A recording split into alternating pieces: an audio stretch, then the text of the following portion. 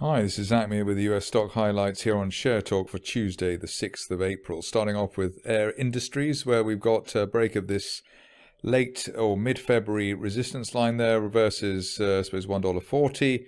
Also rebound off the 200-day moving average at $1.30. And at least while we're above the 200-day line, looking for further upside, at least to retest the February peak. That was just shy of $2.50.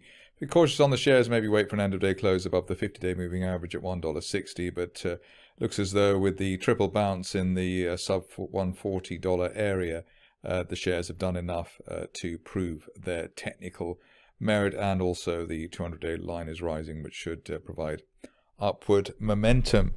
Next stock to consider is on a relatively thin day in terms of the opportunities on the long side, at least the theoretical ones, is a stock which is in the biotech area.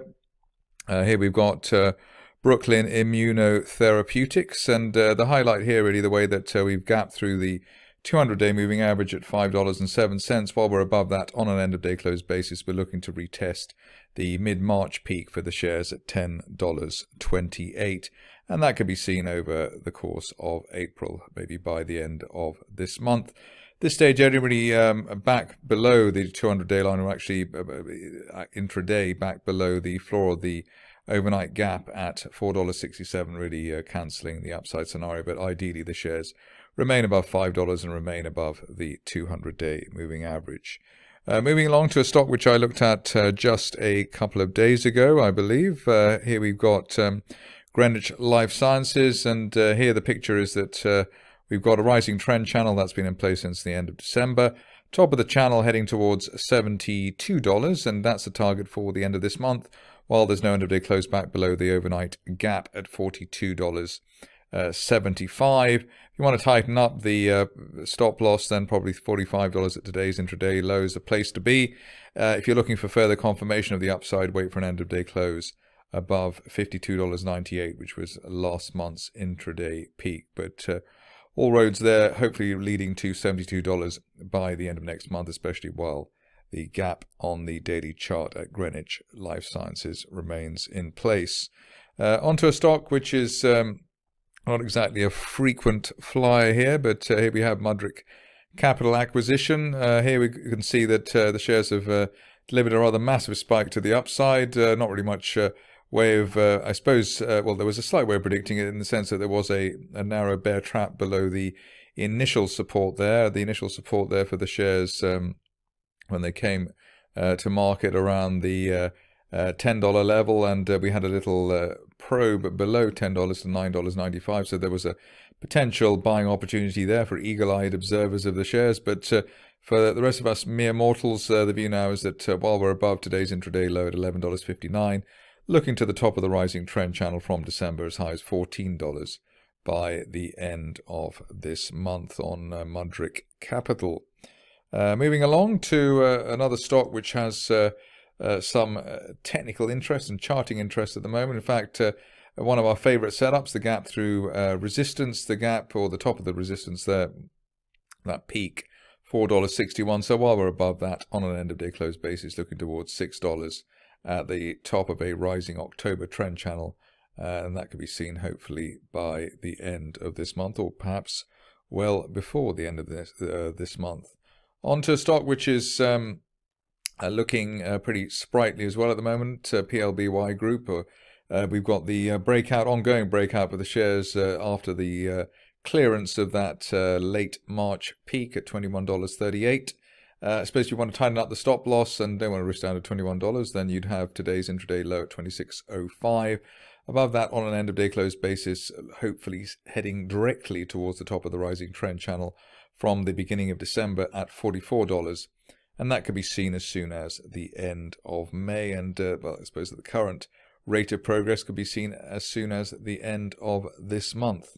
On to Romeo Power, which is the next contender in today's rather shorter selection than normal. Here, actually, to make up for the fact there's a rather short selection, we've got a very good setup indeed. So we had a bear trap below the March floor there at $8.42. We went down to 771. We've also got so that was a bear trap gap down, and now we've managed to close that gap. End of day close back above the top of the gap at $10.73 today, which looks highly likely. Suggests that we should at least head back towards the mid-March peak at $14.61, and that should be seen over the next couple of weeks. Best case scenario target at the moment, I suppose, is up towards $20, which to be hit by the end of May, while we hold above that 10.73 level. But it looks like a decent risk-reward trade and a relatively high probability setup for Romeo Power.